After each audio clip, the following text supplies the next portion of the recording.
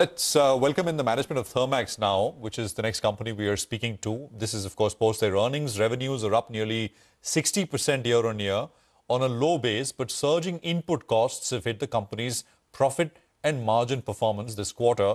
Ashish Bhandari is Managing Director and CEO at Thermax. He's joining us to take some questions. Ashish, great to have you with us here. Thank you very much. Just explain to us the mechanics of how the margins worked through during the quarter how are things looking this quarter so far, Q2 so far, on the margin front? Firstly, a very warm welcome and thank you so much to all your viewers as well for listening in. No surprises on the numbers in the sense that the commodity prices, what happened in March and April, impacted the quarter significantly. And at one point, we were predicting worse numbers than where we ended up.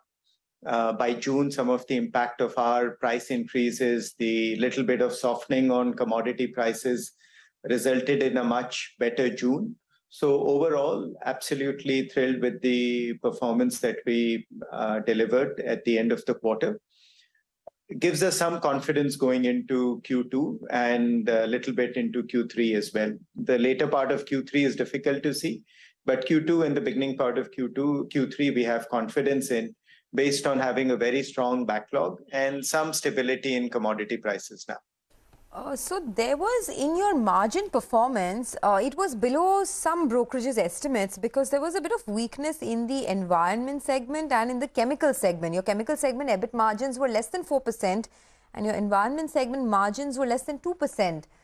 Do you continue to face operational pressures there?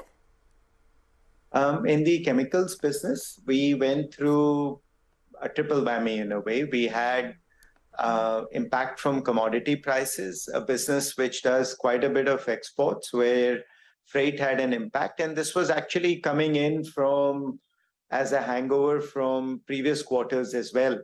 But this last quarter, we went through a massive cleanup of our prices. We increased prices significantly, walked away from a few contracts. And if I just go back and look at the quarter as a whole, March, the chemicals business actually had negative profitability. April was negative profitability. May and June was sequentially the best month in this last quarter.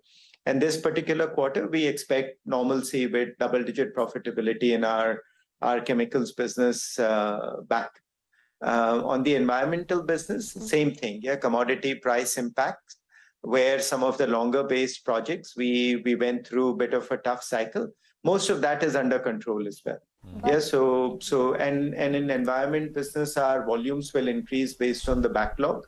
And some of the volume impacts helping the bottom line, the way we have seen in the energy segment, we will see in the environment segment as well in coming quarters. On the chemicals, you're saying that margins will go from around 4% to double-digit in this in the quarter we are in? Because that's the historical basis. Yeah, the business is typically profitability in the teens and will continue to get it back to normalcy.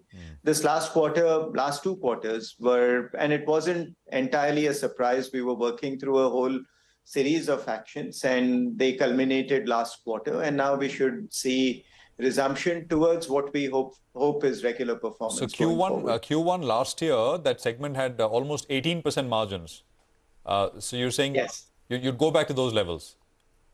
We expect not to 18%, but at least get to double-digit profitability. And last year we saw that cycle getting worsening, 18%, and then the margins continued to go down. And in fact, Q4 in chemicals was a 0% margin. Yeah, so from that, Q1 was a bit of an improvement. Q2 should be a significant improvement. Okay. Can you tell us what the synergies will be from your recent acquisition of Covasis Tech, Jalansar Wind Energy and Kanakal Wind Energy? So you have made these acquisitions, but just wanted to understand when will they start to sort of flow through in your revenue stream? No, so they are not acquisitions. One, Covasis specifically, is a minority investment with an eye towards creating digital services. And this one in particular is around energy management services, to be able to go out to companies and help them understand their energy usage, industrial customers, and with a very predictive manner, reduce those energy expenses. And the This is just a bet on the digital side of what is needed to be able to deliver the solution. So it is to bring the digital and the physical together, and it's a minority investment. The other two that you are talking about are more on the solar side, where we are expanding our solar OpEx business. And the impact of that solar OpEx business will start to show in Q3 and Q4. Q1 and Q2 is more setting up the assets. And as part of that, there are some investments and some acquisitions that have happened. The impact will show up in Q3 and Q4. Okay, Ashish, we leave it at that. Thanks a lot for joining us. All the best. That's the word coming in from Thermax. By the way, the market is still continues to be actually all over the place. The mid-cap index is bearing a big